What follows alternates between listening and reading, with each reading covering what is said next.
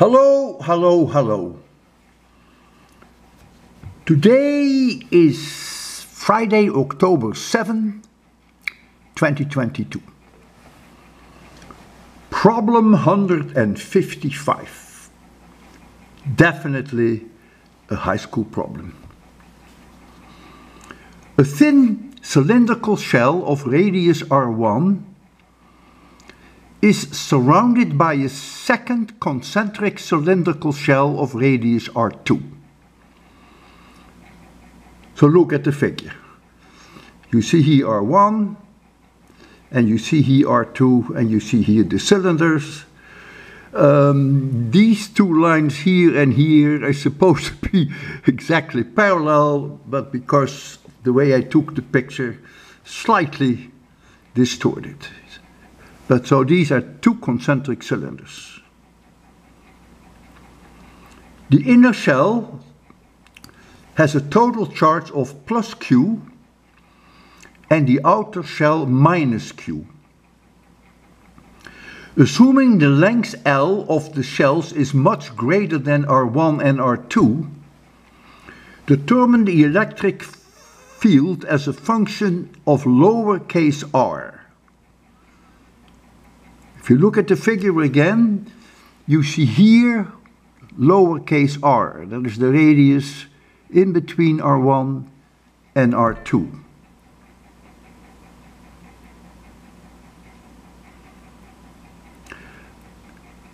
So, we do that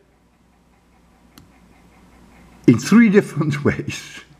The first question is that small r is smaller than R1,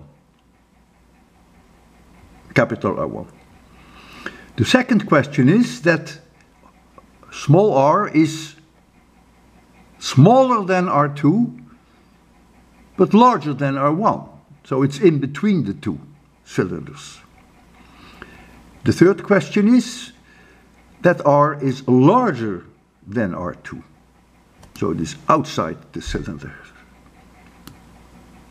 And then the last question is, what is the kinetic energy of an electron if it moves between the shells in a circular orbit of radius R1 plus R2 divided by 2?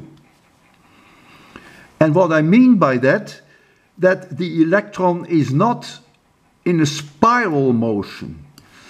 If we would call this the direction x, then x is not changing. So it's only going around like this, but not in this direction or in this direction. So what then is the kinetic energy of that electron? All right. Yes, it is a straightforward, simple high school problem. It means if you can't do it, well, you have to brush up on your physics. And of course we will still be friends, that's a given. That's never an issue for me, whether you can do a problem or whether you cannot do a problem. But you certainly would want to study then my solutions, because this is very, very basic. All right, enjoy problem 155. I made it easy, because occasionally I do an easy problem.